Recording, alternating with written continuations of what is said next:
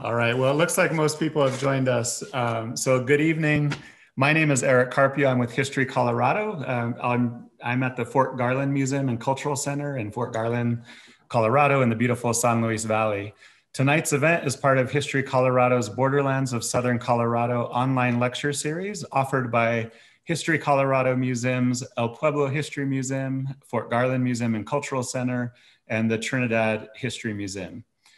Before we begin tonight's program, in the spirit of healing and education, we acknowledge the 48 contemporary tribes with historic ties to the state of Colorado.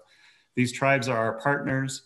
We consult with them when we plan exhibits, collect, preserve, and interpret artifacts, do archaeological work, and create educational programs.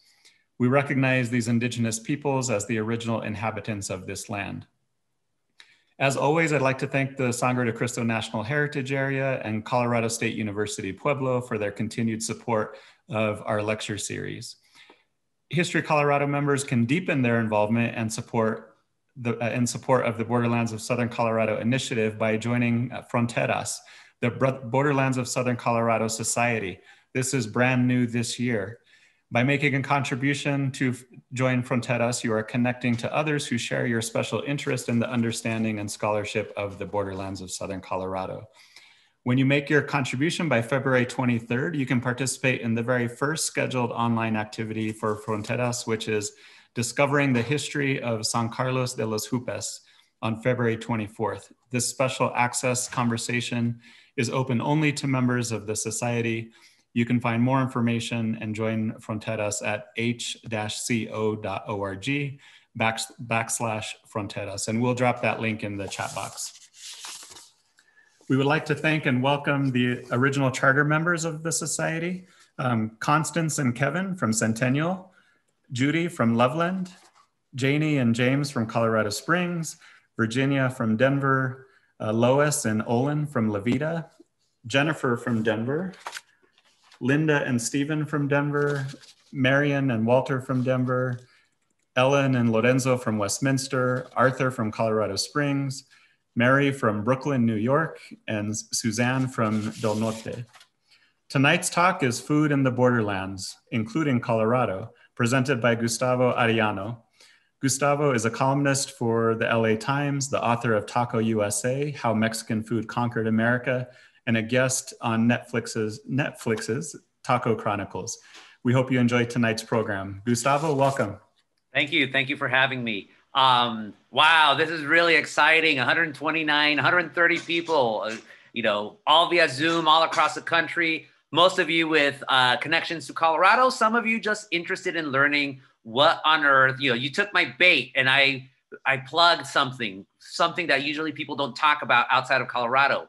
Pueblo Mex and Den Mex. What on earth is that? I would have never even known about this cuisine if it wasn't for a book that I wrote. And I'm going to be like a magician, just throwing out props. But if it wasn't for this book that I wrote in 2012 called Taco USA, How Mexican Food Conquered America. And it's a history. At this point, it's 2012, so it's almost a decade old, but it's a history of Mexican food in the United States, especially in its regionality. So one of the things that I did in the book is just explain sort of the difference between the food in New Mexico versus the food in Texas. Texas, of course, its own country, like 5 different styles of cuisines from Houston to Dallas to El Paso to CalMex to all around the country. But the cuisine that surprised me the most, just because I had no idea that it existed, was the Mexican food of Colorado. And in the book, I deemed a Mexican hamburger, which I'm getting a little bit ahead of the game here, but I deemed a Mexican hamburger at Chubby's in Denver the best Mexican dish in the United States. It is absolutely glorious. But I have to admit with shame, my travels did not take me to Pueblo. My travels did not take me to the San Luis Valley. I idiotically assumed, oh, Pueblo, I remember Pueblo. I remember actually from a commercial in the 1980s where you would send, I think for some contest, you'd send your address to Pueblo, Colorado, as that's how they would pronounce it. And so I sadly did not, I think there might've been one mention to Pueblo in my book, and that's about it. But I have to say, my travels have now taken me to Pueblo. My travels have taken me to some parts of the San Luis Rio Valley, and or San Luis Valley, sorry, and San Luis Rio Colorado is down in Sonora. And I have to say, it is one of the greatest cuisines of Mexican food in the United States, of the cuisine that developed in and of its own. It is absolutely magnificent. It is criminally unknown. So what I plan to do today for this lecture, if I was in Pueblo, and folks, once this damn pandemic is over, I am making a beeline to Pueblo, spending a couple of days there and just eating as much Pueblo Mex food as possible and lecturing live. But since we are having some people who are not from Pueblo, who have never maybe even been to Pueblo, I'm going to try to explain sort of I'm going to do a brief history of Pueblo Mexican food, of Den Mex food, put in its context. Of course, I have to explain the connection between Pueblo and New Mexico. And of course, I'm gonna have to talk about the rivalry with the chilies between Pueblo and Hatch and New Mexico, and just sort of the craziness that goes with it. You see, it's already starting right here with Roberta, my friend from Pasadena. There is no Colorado or Pueblo chili without New Mexico. Absolutely. So before we begin everything, of course, you all have your drinks at home, whether it's water or whatever. I'm keeping it Colorado today. So I'm cracking open this bottle of Stranahan's. Stranahan's is an awesome whiskey that I first came across when I really started going to Denver about, geez, at this point, 15 years ago or whatever. I've been saving this one, which is now sold in Orange County for a special occasion. It's famously, Stranahan's would come with a tin cup. This one has like a rubber thing around it with a tin cup inside. So I'm going to pour myself. I'm not going to drink the whole bottle. I'm not going to get drunk, but I do have to, shout out Stranahan's, shout out your Colorado. Salud, everyone, raise your hands, please, or raise your toast, and salud to Pueblo, salud to Colorado, salud to San Luis Valley, salud to Walsenburg, Trinidad, and Denver, of course, all those good stuff. I don't have Walter's beer, sorry. Ooh, that's such good stuff. It's a sherry cask. And just to show you how much I love the Pueblo Mex food, here's a jar of Pueblo salsa medium. The museum, the El Pueblo Museum, they kindly offered a stipend for me, just because usually that's what you do. But I declined it because I understand how difficult it is right now for all museums. So instead I said, can you give me a gift basket of, of food, of items that can be sold out here in California from Pueblo. And so they sent me this. I kid you not, my wife and I, we opened it, we finished it like in 30 minutes. I thought it was going to be, it could last me a couple of days or whatnot. Nope. Finished it in about half an hour. If anyone from the Pueblo Chamber of Commerce is paying attention, folks, I sent you an email. My wife wants to sell this at her store. She has a market and deli that sells food of the Borderlands. None of you ever responded. Come on, email me. Let's get this out in California and make it as popular as Hatch. So when we talk about Pueblo cuisine, when we talk about Denver cuisine, when we talk about like the food items, especially for those of you who are not here or not from Colorado, you have to ask yourself, well, what differentiates it? What makes it different from, say, the food in California? How are their burritos different from ours? How are their tacos different from ours? So we have to set sort of a base of what makes Colorado Mexican food. And to do that, though, we have to go south. We have to go to the land of enchantment, and we have to go to New Mexico. And so a little bit of history, of course, the oldest quote unquote Mexican food in the United States, its own regional food, is New Mexican cuisine. That started the moment Spaniards started going up to New Mexico, around like up in northern New Mexico through La Jornada de la Muerte. We're talking about the late 1500s, really the 1600s. They, of course, the polite way, I guess, to say it now is contact with the indigenous folks. And from that grew Mexican food, just like it happened in Mexico itself. So at the base of all New Mexican cuisine, of course, is the Three Sisters. You have your, corn, you have your chilies, and it's, with the focus on the chilies. And of course, you have your squash, sometimes you have your beans or whatnot, but that makes that foundation of New Mexican food. Also very important is pork. From pork, you start getting carne adobada, which for those of you who are not from Colorado or New Mexico, it's kind of like an al pastor, but I would argue it's a better al pastor. But really the primacy of the cuisine of New Mexico is based on the chili, on the red and the green. There's still debate as to whether it was the Spaniards who brought up the chili to New Mexico or whether it was indigenous folks who already had the chili. I would say, honestly, it's the indigenous folks because corn started in, geez, I think corn started in the Valley of Mexico and made its way across the Americas because, indigenous folks traded just like everyone else. So the chili peppers had to go up because how could you not want to get chili on you? Red chili, green chili. In New Mexico, folks grew chili wherever they had a chance. And so we're talking about cuisine that's already been developed for about 200 years. I mean, as Americans, we can't conceive, a cuisine or Mexicans being in the United States, New Mexicans being anywhere before Plymouth Rock, anywhere before the Mayflower or Jamestown or whatever, but it was happening in New Mexico. So over 200 years, you start developing this unique cuisine. And then, and this is where I don't know all my history, so I'm just going by what I know. At some point, the folks in northern New Mexico, they decided, hey, we want to go travel up north to the, across what's now Raton, across that pass, and we're going to start settling what's now known as the state of Colorado. So by the 1850s, 1860s, early 1850s, yep, Roberta knows what's up. Early 1850s, you start seeing people from New Mexico going into southern Colorado, going up to around to Denver, but really focusing on the San Luis Valley because it's so verdant, on those, starts creating those small towns spreading across. And they have, and those people, they gave themselves a nickname. It's from New Mexico. They call themselves manitos. It's short for hermanitos, little brothers. That manito culture came from it. And it's basically cousins. What happened in, the old school folks, the people who've been in Colorado 5-6 generations, they're cousins with the folks of New Mexico. They acknowledge it, but hey, cousins are not brothers and sisters. So things start developing on their own.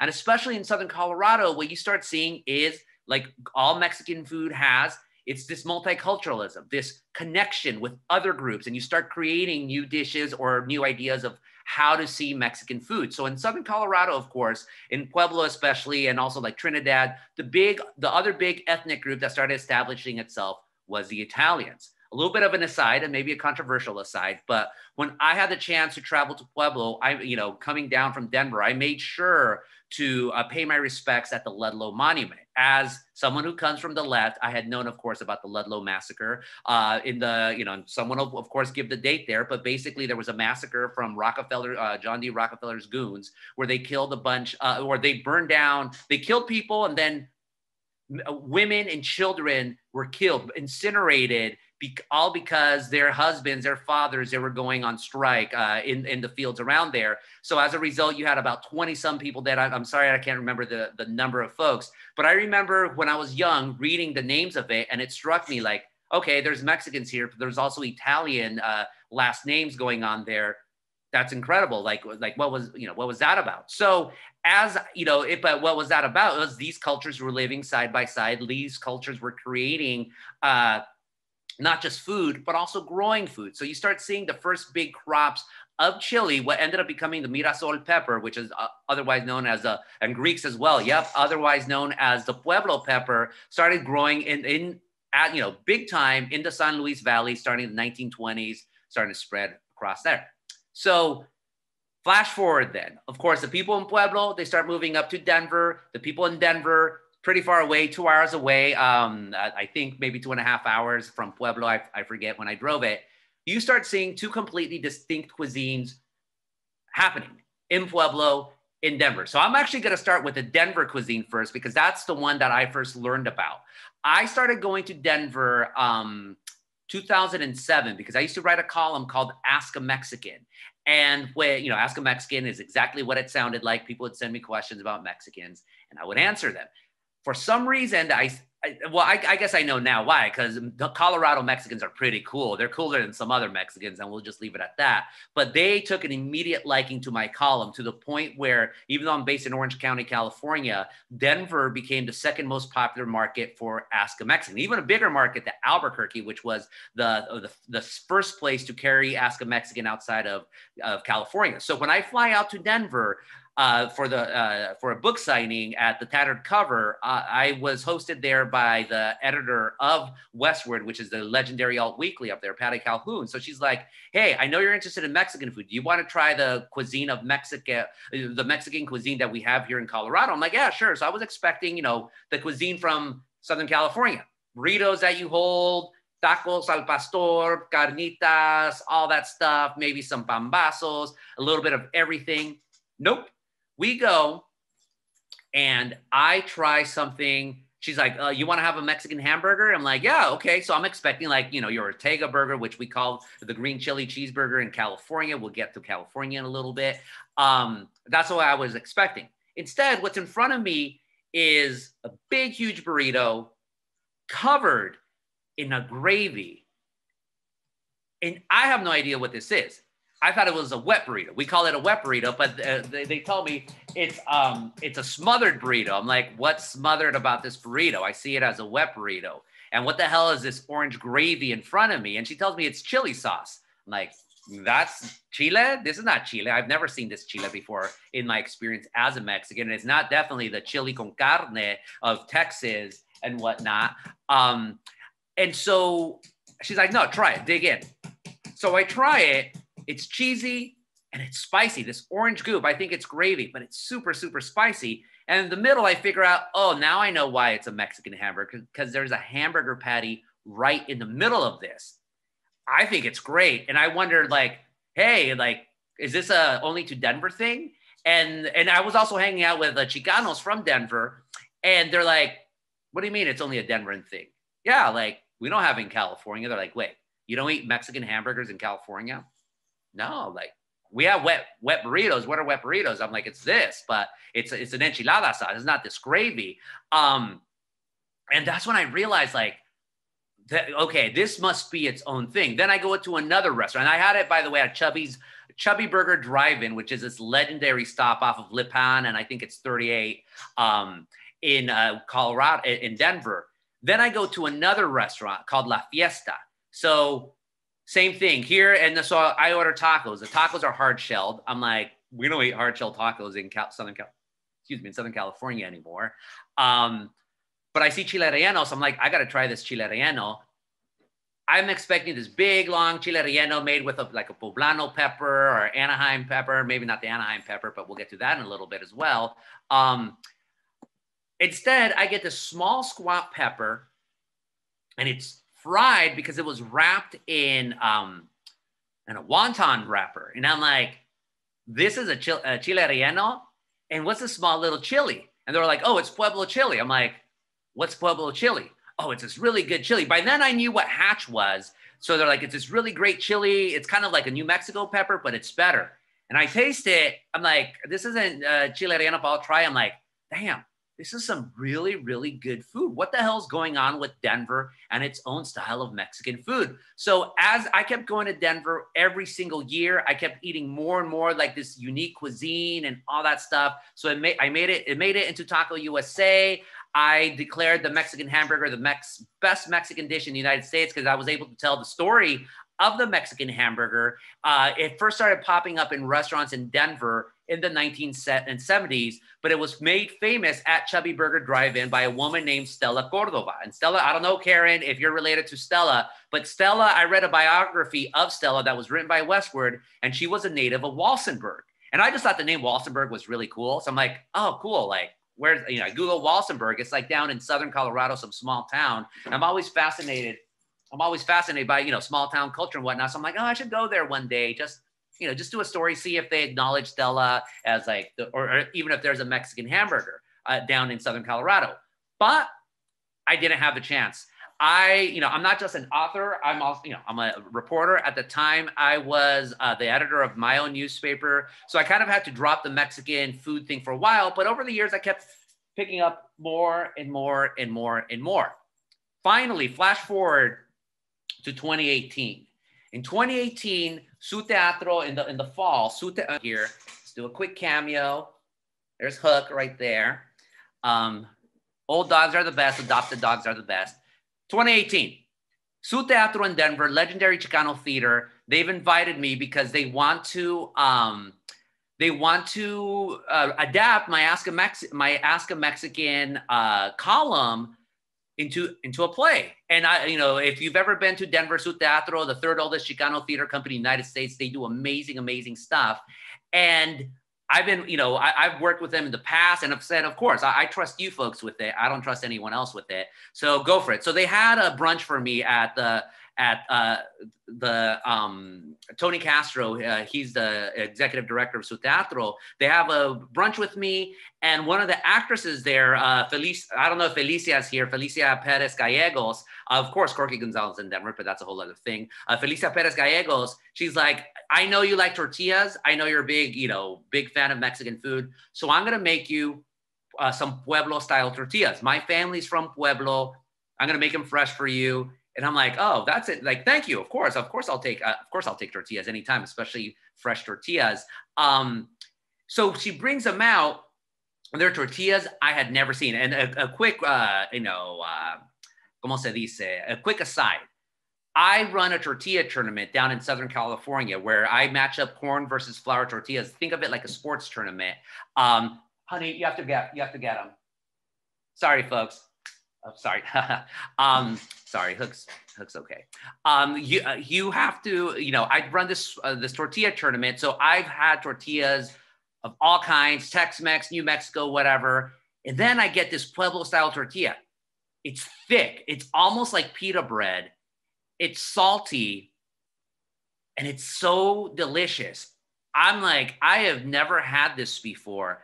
I'm actually going to drive by Pueblo because I have to go to Albuquerque for, I was taking big road trips. I'm like, I have to go to Albuquerque. So where can I get these tortillas? And if I'm going to be in Pueblo for a couple of hours, where can I eat? So she's like, okay, you got to go to these two places that I think are great. Estela's Mill Stop and Polito's Beer Barrel. Okay, so what do I order? You got to get the chicken tacos on white. And I'm like, what are chicken tacos on white? What's the white? It's like, it's a flour tortilla. I'm like, all right. So I was only able to go to Polito's that first time.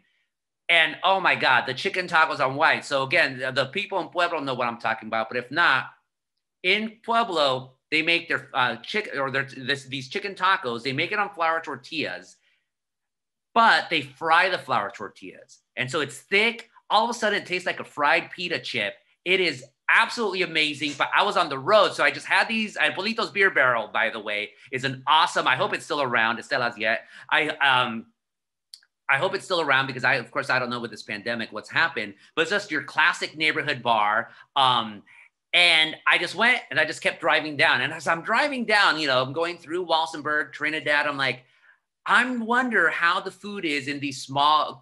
Good, Teresa. Thank you. I wonder what the food is in these other restaurants. I got to figure out a way to come back here and stop in Walsenburg and stop in Trinidad and spend more time in Pueblo.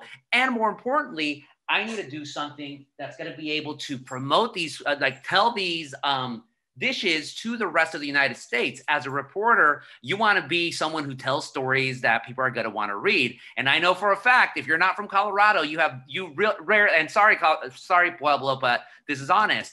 Unless you're from Colorado, or northern New Mexico, you really don't pay much attention to Pueblo. You don't. I mean, you barely pay attention to Denver or the rest of Colorado, unless it's bad news, of course. You don't, even though Colorado's a cool state. So I go to eater.com, which is a national food website, and I tell them, I want to do a story tracking chili. Because remember, chili is from New Mexico, or at least came from New Mexico and went up to Colorado. So I want to do something about the Great American Chili Highway. So I go from I-25 from Las Cruces, New Mexico, from Cruces right there. And really, I should start in El Paso, but let's just start with where I-25 starts. From Las Cruces, go up New Mexico, Socorro, go up to Albuquerque, go through Santa Fe, go through all of that, and end up in Colorado. They love the idea. I was able to do that. When was it? It was the weekend before Thanksgiving. It was Thanksgiving week. I remember this because I had to do it at the last moment. It was Thanksgiving week. It was Thanksgiving week on 2018. And the way it worked out, because I wanted to start in Cruces, I flew into Colorado. I drove all the way down to El Paso and I got there to Cruces like midnight or whatever. Slept, woke up the next day, started eating my way up. So I'm going to share for you this Eater article just so you can say, wow, 142 people now. Hi, everyone. I'm going to share with you really quickly this thing. this article that I did. I'm going to share it there. Oh, so, Eric already shared it. Thank you, Eric. So here it is. Oh, let me put this up here so it doesn't. What? Hold on. Oh, here it is. Okay, so the Great American Chili Highway, and I'm going to shrink this so it's just me. Oh, even better. A palate scorching, and it's going to start off with this awesome marquee. This is Corinne's Mexican restaurant in Walsenburg, Colorado. So I'm just going to scroll really quick. You can see this, a palate scorching Mexican hamburger and adobada fueled road trip up I-25 from Las Cruces to Denver. So here, Charlie's is a classic in Las Vegas, New Mexico. That adobada is absolutely amazing. You can tell the flour tortilla right there. It's bigger, it's huge, especially for those of us from Southern California. This is not a flour tortilla we've ever had. It's a whole other thing. Just scroll down. That's in Las Cruces, green chili sundae. It's really, really good. They put pecans in it. Hold on, scroll. We got to get to, it goes on and on. This is Philly cheesesteak green chili and Truth or Consequences, New Mexico. It's good. Not the best, but it's good. Scroll on and on. That's right there in Socorro, New Mexico. But we're trying to get to Colorado, of course. On and on and on. There's Raton, New Mexico. That was really good. Piñon Brittle with some, this one didn't have green chili. That's actually a good coffee shop, Enchanted Grounds. And then here we are in downtown in Trinidad. Trinidad, by the way, really cool little town. I could not spend much time there, but I was able to go to this place called Tony's Diner. So in Tony's Diner, it's an Italian restaurant. Spaghetti, all that stuff. But to show you how much you have this fusion of cuisine, at Tony's Diner, you could get a side of red or green chili, or better yet, something that I don't even see in restaurants in New Mexico, Chile Caribe. So there it is, Tony's Diner with the flour tortilla. Oh, what did I just do? Here we go. It's actually, can we make it bigger? I thought you did. Oh, there it is. Oh, sorry. I'm going to make it big one. Sorry. There you go.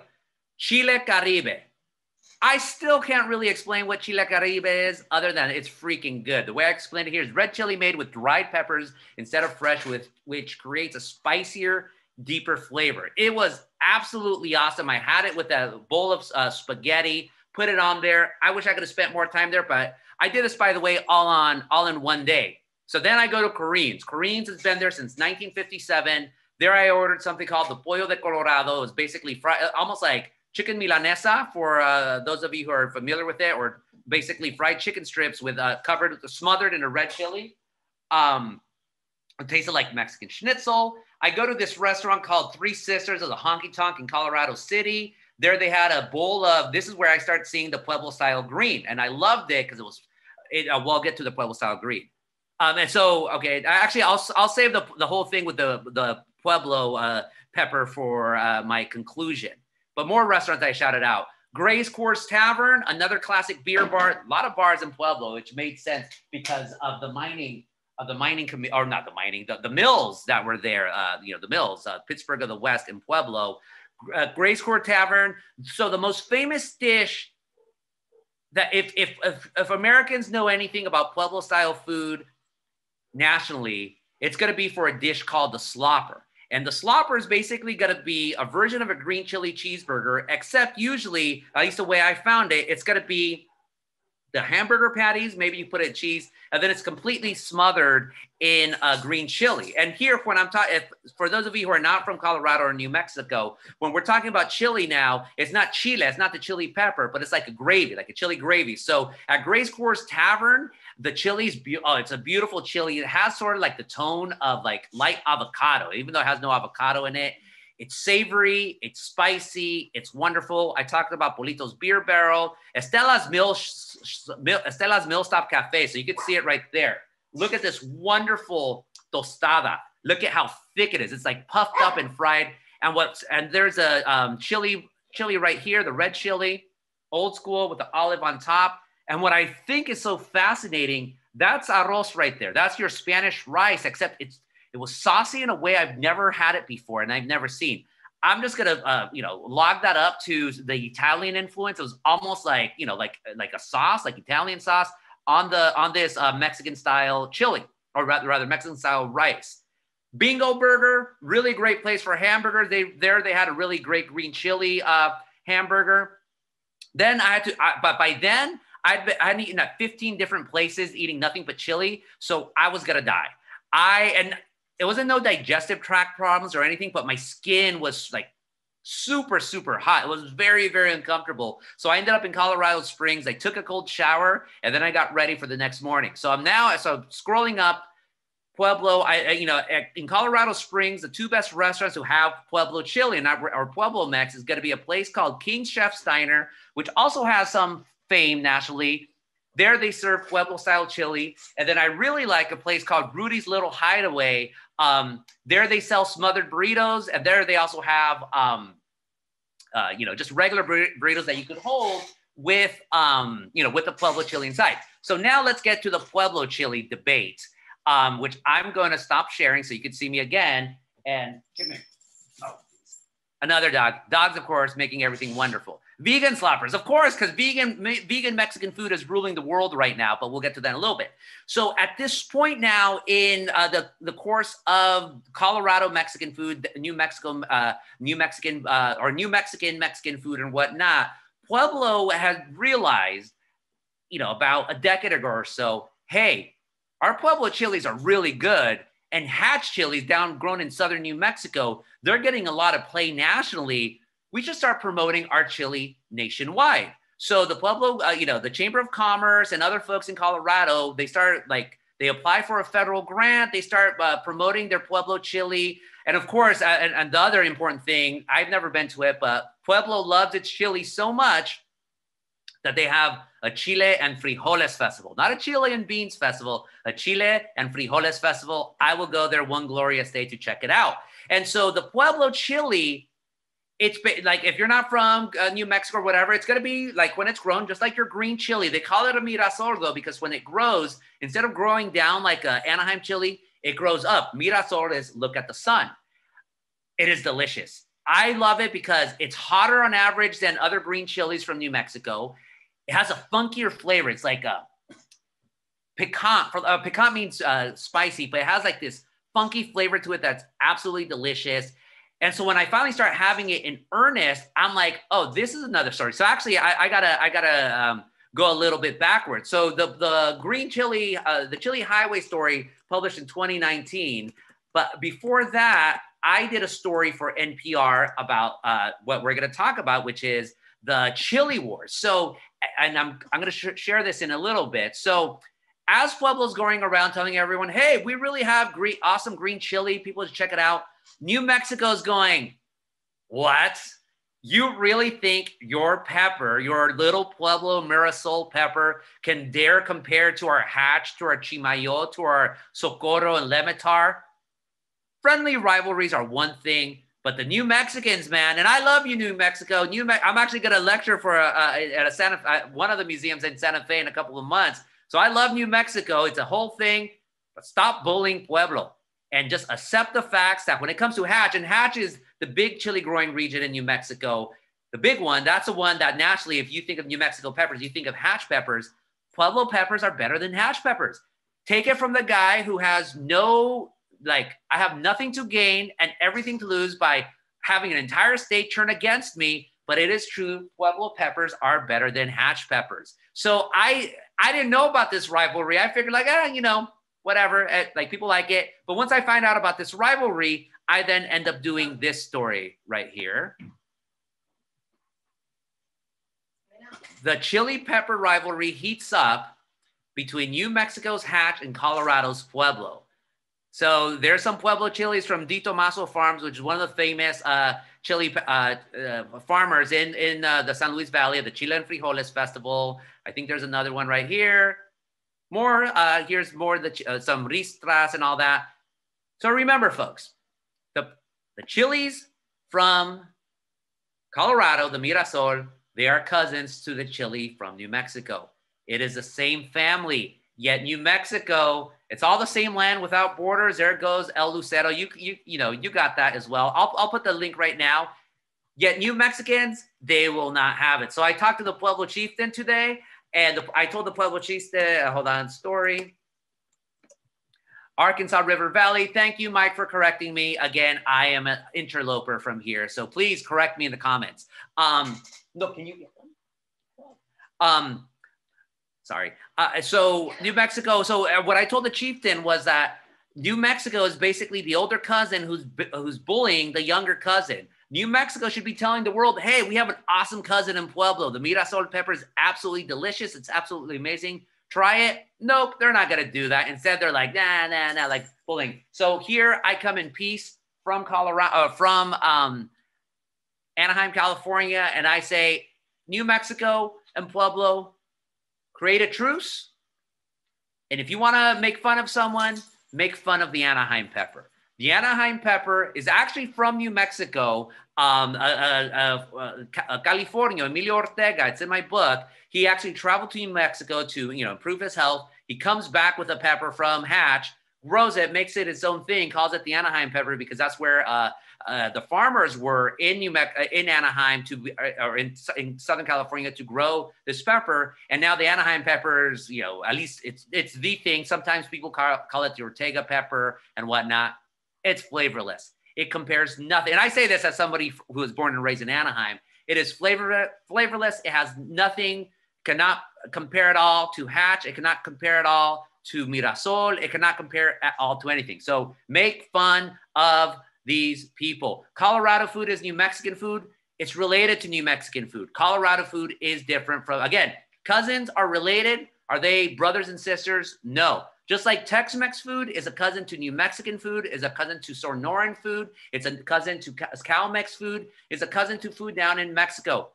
The supremacy of New Mexico over Colorado Mexican food must stop now. I say this, I am the peacemaker to this war between the two of you folks and say, and by the way, I mean, I could be mean, but I'm not going to be mean, but I am more about promoting the peace so you folks could then spread the gospel of Mirasol and Chimayo and Trinidad and Socorro and Walsenburg, all that stuff to the rest of the country. Please do that. Fair enough. There you go, Roberta. Exactly. I'm going to get to your question. I'm going to read some right there. No, don't worry, Mike. I am always happy to be corrected if I have things wrong. I'm going to end this and I'm going to start answering your questions, but I do want to give a shout out, just to show you how little Colorado Mexican food is known outside of Colorado. I could only think of one book that was published on a national publication, or rather a national press that deals with Colorado Mexican food. And I know the El Pueblo Museum has this book, but you should, if you really care and want to know more about Colorado Mexican food, you got to get this book. A Tortilla is Like Life, Food and River in the San Luis Valley of Colorado. It's a great book, and it talks to mujeres who are from Colorado. There's this great section at the end where it talks about, I just skipped it right here. It's an appendix, wild plants used for food or healing in the Antonito area. So shout out to Antonito. Definitely check it out as well. I got to get to San Luis Valley for sure. Definitely check this out as well. So this one. And then this one, I got to talk to El Pueblo Museum, but I have fans. Thank you, fans. But recently a fan from La Junta who moved to California a long time ago, she actually gave me this self-published memoir, Nana's Memoirs by Maria Boswell, born though, what is her name? Maria Avila. Born 1936. So this is an amazing memoir of Colorado Mexican life in the 1930s in La Junta, in Southern Colorado. She has recipes. She talks about how to make soap. She talks about, the pig killing and all of that. So I hope the El Pueblo Museum has this. If not, I am more than happy to donate it to the El Pueblo Museum because it is important that people document their history. It is important that people find out about their own history. And more important, it is important for you folks in Pueblo, in the Arkansas River, in the San Luis area, in the San Luis Valley, up in Denver, up in, all the barrios, all you Colorado Mexicans who are so often forgotten in the grander diaspora of Mexicans in the United States. It is important to tell your history. It is important to tell the world about your amazing cuisine. I'm going to take another little sip of the Stranahans. That's some good stuff. And it is time for you folks, ooh, that's hot. It's time for you folks to start asking me questions right here. Why are people texting me? Oh, that's my wife. So John Stevens, thank you for tuning in. If you go to the stories that I had shared earlier, I'll share this one again.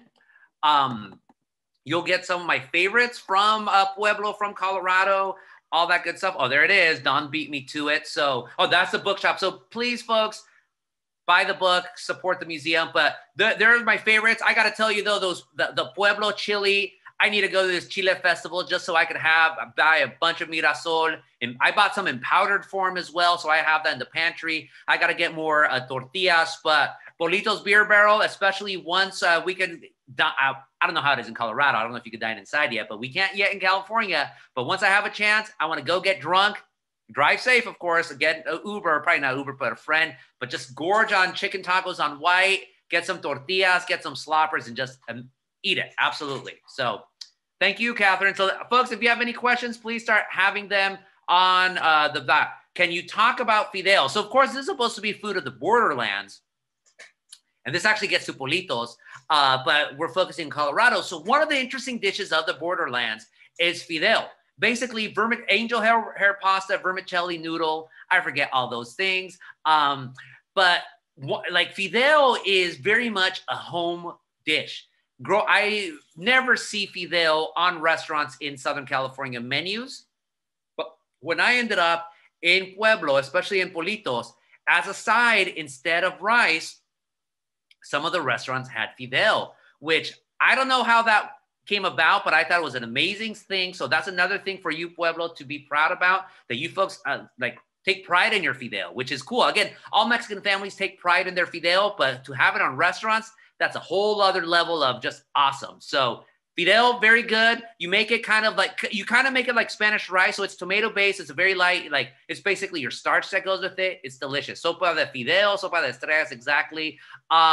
E asks, thank you for sharing these resources. I'm studying Mexican-American history and my own Mexican-American family's history in Colorado. So it's great to hear those recommendations. Absolutely. That's why I'm here. Nikki says to go to Martinez Cafe on Pope. When I get back to Pueblo, folks, I'm telling you, I want to spend a good week just exploring Southern Colorado, going to the San Luis Valley, going to Walsenburg, going to Trinidad, going to all these places. I want to gain 10 pounds just eating all this amazing food. So San Luis Valley, Emma's Hacienda, thank you. Best green chili stew ever. I got to get to Emma's Hacienda. That's wonderful. Come to Berkey. Yes, Rob Martinez. Of course, I usually go to New Mexico once a year. Of course, I wasn't able to this time because of Sonora Town. That's a whole other lecture because of the pandemic. Robert and Diego say, when in Pueblo, check out Tacos Navarro on corner of Northern and crispy chicken tacos. Absolutely love it. But Patty Calhoun from Westward, greatest alt weekly. Patty Calhoun is a Colorado living legend. She dares me to talk about Casa Bonita. So let's go back up to Denver for a little bit. If the United States knows anything about Colorado Mexican food, it's two things, neither of which I think Colorado is proud of. One of them is Chipotle. And we all know, of course, Chipotle, big, humongous burritos, which is no longer in Denver, by the way. Now it moved to Orange County. It just moved. And the burrito, I mean, in many ways, Chipotle popularized the big fat burrito that's now all across the United States. But the guy who founded Chipotle, he grew up in Denver. He didn't even bother, or he moved to Denver in 7th grade. He did not even bother with the smothered burritos of Colorado. Instead, he got the mission-style burritos from San Francisco, again, which is the Chipotle burrito, this big, humongous thing. So it is a disgrace that Chipotle had a chance to popularize Colorado Mexican food. Instead, they went with San Francisco. It is an absolute travesty. That's number one. The other one, of course, is Casa Bonita. And just in case you don't know what Casa Bonita is, I'm sure the people in Colorado do, but for the people outside of Colorado, it is this, think of Disneyland covered in yellow cheese. So this huge restaurant with all sorts of bizarre displays and a show to the point where there's, you would have divers diving into a pool, kind of like the cliff divers of Acapulco. It is an absolute insane experience.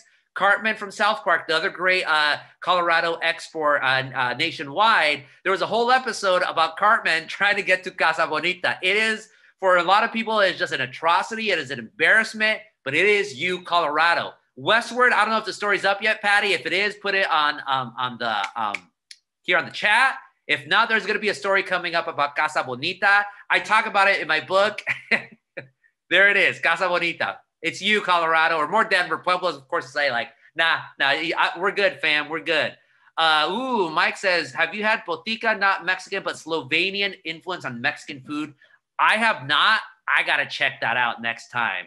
Wow. Mike says, heard that cumin and cinnamon are what makes Tex-Mex different from other Mexican food. Where does Tex-Mex stop and New Mexican food start? That is a great question. The border is El Paso. So El Paso, of course, is so far away from the rest of Texas that Texas doesn't even think it's El Paso, or Texas doesn't think El Paso is part of Texas. And El Paso is culturally more New Mexican than it is El Paso. The difference here is it's going to be the chili. With Texas, the way they like their chili is in powdered form, chili powder. So the cumin, yes, and cinnamon, you only see a little bit of cinnamon in like Tex-Mex food, a little bit more in cumin. But you see cumin in Mexican food, although not to the extent of Tex-Mex. But the difference in New Mexico and Texas, again, it's Texans like chili powder. New Mexicans, in El Paso, New Mexicans, and Coloradoans, they love their chili fresh. They love their chili frozen. That's a big difference. That's what makes it so beautiful. So El Paso is a border right there in that case. Jason says, what were you saying about the vegan Mexican renaissance?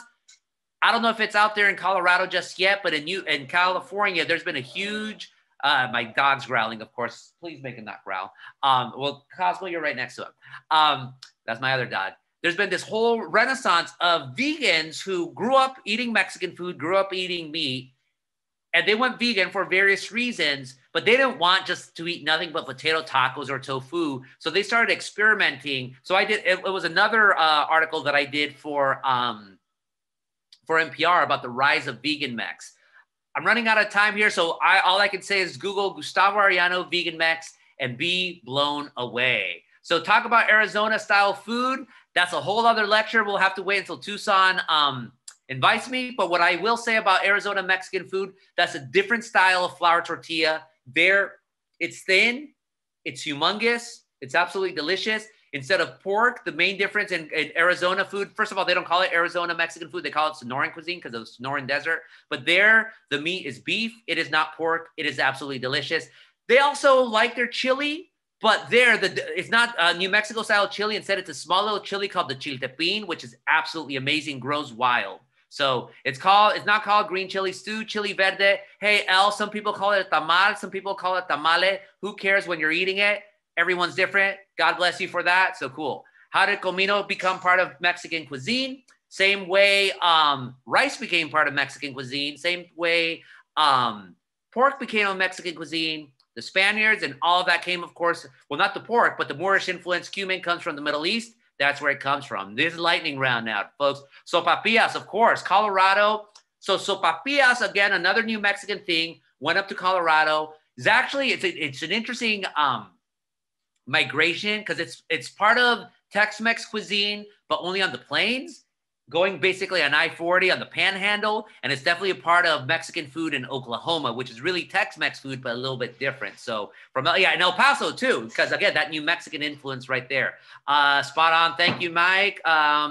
Megan says, Megan Arellano. My bisabuelos, my great-grandfather parents migrated to Colorado from New Mexico and New Mexico around the turn of the 19th century, and it feels like a lot of our food was lost to acculturation. Have you noticed any common traits among Mexican-American communities that regionalize their food traditions instead of losing them? A lot of it's being lost because now what you're seeing, of course, is Mexican migration coming in. You have a lot of Mexican migration coming in, and sort of, Americans would usually try the Mexican food that was around them, which was the Mexican-American style cuisine. But Americans now want this more regional food from Puebla, from Chihuahua, from that. So a lot, like here in California, the Cal-Mex tradition, it's dying. Those restaurants are fading away. I still see Pueblo Mex food still strong, but I think because it's a smaller town, but I think in a generation it's going to be in danger. Patty Calhoun could talk about it. Den Mex cuisine, it's slowly starting to get in danger. So eat that food while you have, especially if you come from that stock. Be like my fan, write down those recipes, keep them, make sure your food does not disappear. Hey, there's Felicia. Hi, Felicia. Thank you so much. An amazing actress, folks. She is a daughter of Pueblo right there. So any theories how Pueblo chili became gravy style, Maria? Maria from New Mexico. Well, this is the thing. On the chili highway, you see different manifestations of chili. So in Texas, you have a gravy sauce. That's their version of a chili sauce. That, you know, from what I've understood from other historians, that was a way to, you know, to keep, you know, to make chili more filling. You put in some some flour in there, and all of a sudden this chili stew, you know, the green chile verde, all of a sudden it becomes thicker. All of a sudden it makes you, como se dice, it sticks to your ribs more, so you don't have to eat as much, or you get filled faster. So was in History Colorado. That's so awesome. More. Why aren't puffy tacos found outside of Texas? That's for my Tex-Mex panel, which I'll have at some point. Again, why isn't the Mexican hamburger outside of Denver?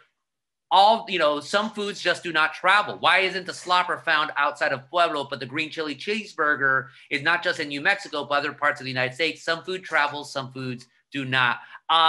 Elizabeth, people are putting the eater thing right there. Usually has a, so Denver green chili usually has cumin. Can you please take them away, honey?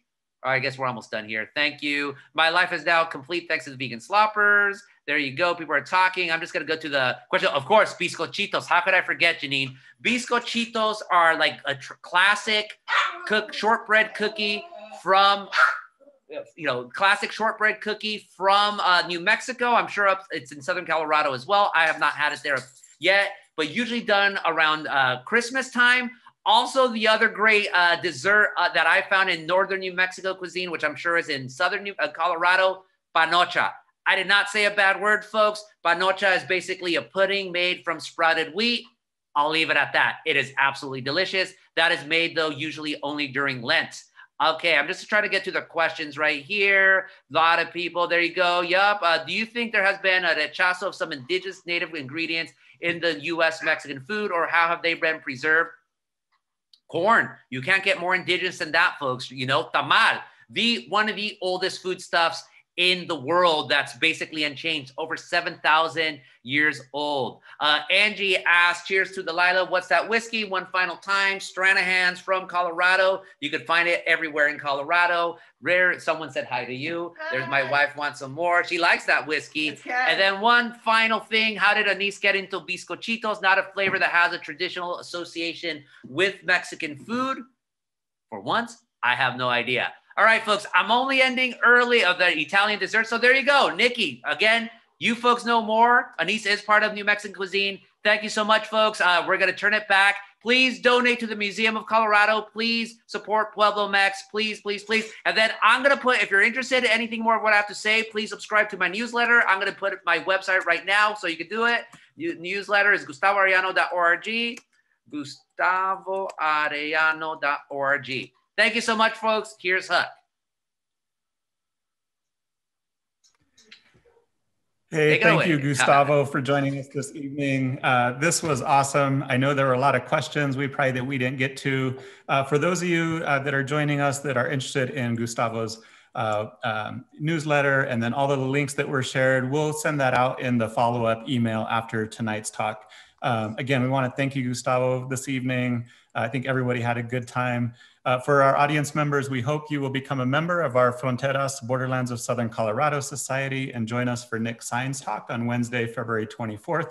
The information is on the screen right now.